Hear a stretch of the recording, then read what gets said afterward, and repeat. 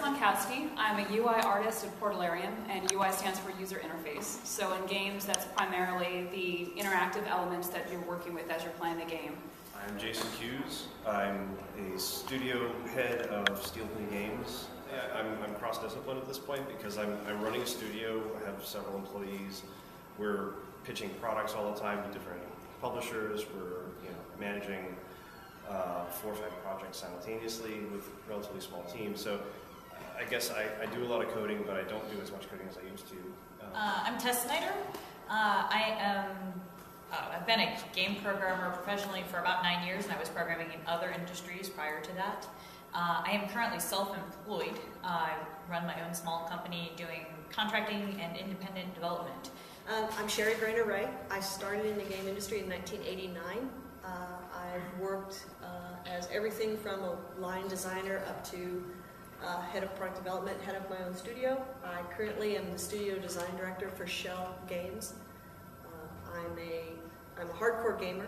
I'm a 20 to 30 hour a week gamer. If I'm not playing computer games, I'm playing paper games. So I'm a really hardcore gamer. I am a designer. I'm not a programmer. I'm not an artist, producer. I'm a designer, and that's what I've always been. I'm also the founder of Women in Games International.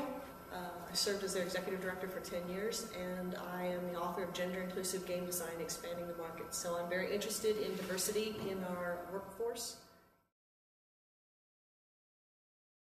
As I used to, but when I was at UT, actually I studied computer science, and part of what got me excited about games was just that it's this wonderful sort of meld of all these different disciplines and especially when it's a single programmer that's doing their own thing. Today, you see that on mobile, like handsets and smartphones and things, is the one guy or the 2 guys that sit down and say, I'm going to make this awesome game. And that's how it used to be back long before it became the giant industry that it is today. But you got to do a little bit of art, you got to do design, you got to code everything yourself, you got to figure out how to make bad UIs. You get to do all these things and figure out what your strengths are. And some people kind of gravitated one way, I gravitated toward programming. I knew I wanted to be a game programmer when I was a kid. I would make little text adventures in BASIC and stuff like that. I knew that was what I wanted to do, and then I strayed from the path for a long, long time. Was an electrical engineering major for a while, and eventually found my way back around to computer science. But once I got my computer science degree, there was no obvious path to getting into the game industry. I didn't know what to do, how to go about doing that. It wasn't obvious. There weren't even any graphics courses at my university. There was no way to learn that aside from digging that stuff out yourself. And we didn't have Google back in those days. The internet was a very different landscape, so it was a lot harder to go and self-research things like that. You had to buy a lot of books, and when you're a college student, you're already spending a ton of money on books. So when I got out, I ended up working in other industries. I was working in telecom and defense and all these various other things. But I always kind of knew in the back of my head I really wanted to be doing games. So I started networking, talking to people in the industry, doing a lot of research on the industry, figuring out what I needed to know to be a game programmer, and studying that stuff on my own, and working on little demos and projects and things like that, and just really doing all of my footwork, figuring out what I needed to do that job. But even then I was kind of reluctant because I'm going to take a pay cut if I'm going to do that. What I'm going to do, I want to take a pay cut. And one day I got really sick of the ERP system I was working on, and I just didn't want to go to work. And I said, you know what? It's probably time. So I kind of had a circuitous path. Basically, I had been an exhibit designer for about 7 or 8 years, which I love doing. But the market completely changed in 2008 with the implosion of the economy. I was pretty much like, I'm finished with exhibit design and really figuring out what I wanted to do. And I kind of sat down with myself and said, okay, what are the things that I love about my career and what am I looking for in my next one? So one of them was working in 2D and 3D. Absolutely love doing that. Second thing was, because I was affiliated with the games industry so much, it was very much a communal working environment. And where I worked, because I worked from designer with sales staff to engineer to shop, it was very linear. And so I didn't really work across with a lot of other people on a collaborative project. And I really wanted to do that as opposed to what I had been doing. And then the third thing is, I just liked hanging out with game people. They're way more fun. They love what they do, and there's really not a fine line between work and play. And and I wanted to be a part of that. So I moved here, I got an internship at UTV True Games, which is no longer here, which is another theme in the game industry. And it started out with just propping out the world in a Hero engine, which is the engine they were working in. It was a fantasy MMO. And pretty much worked my way into a bunch of different things because they kind of didn't know what to do with me because I could do a lot of different things, and they had a small staff.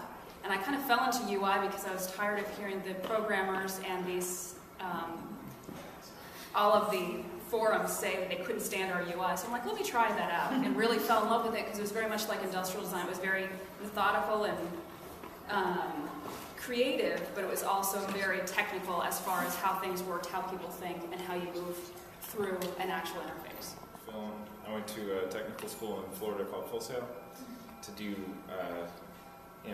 a specialized associate's degree just in film study and design, and I thought, that'll work out fine. I got there and walked into a lab full of, at the time, $50,000 computers, and people were animating on them, and I went, yes, this is what I want to do. So I quickly went back up and changed what I was there for and switched over to a general digital media degree. So we studied all kinds of, like DVD ROM burners for $20,000. Like everything was, now you can buy everything at Walmart for $500, and at the time there was no access to any of that stuff. So we studied digital media creation and interactivity. And I got a little bit of the game, but animation was where my love was. So I just continued on that path and eventually ended up in games.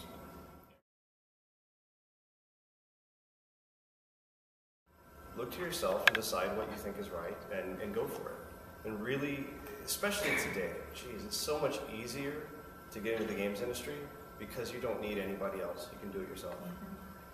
If that's what you want to do, then just charge after it. If you don't know something, find somebody who does and have them teach you. People are very willing. Those math classes are actually useful for something. They may not have told you that. They're really bad at telling people that. But yeah, they're useful. Do the thing you like because you'll do a better job of it. Two things. I would tell myself, never give up.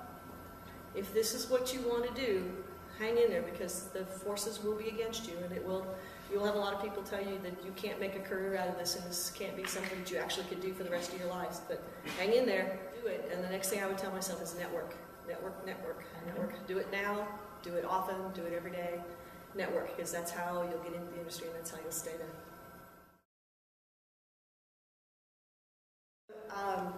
I was working at Sony Online Entertainment, and I was the content lead on Star Wars Galaxies. And I was sitting... If you catch me sometime over beer and pretzels, I'll tell you lots of great stories. I won't say them right now. But I was sitting in my office, and I heard a couple of the designers that were on my team. I heard them in the hallway, and the voices started to get a little loud. And I thought, uh-oh. Got a little louder, and I thought, yeah, okay, something's going on. It got really loud, and I thought, yeah, okay, some kind of fight's going on. I better go see what's going on. So I go out in the hallway, and I go, okay, guys, wait, what's happening? They're actually arguing over whether or not the player should be able to learn to speak Jawa. And I went, I love what I do. I like the fact that we're making something creative and fun, and even our bugs are kind of fun in this industry. It's not like you're going to lose $2 million because you had a number wrong somewhere. It's instead people's heads are popped off, or the ground is flat, or something like that. The thing that's best about being in the games industry in general is that everybody's so creative.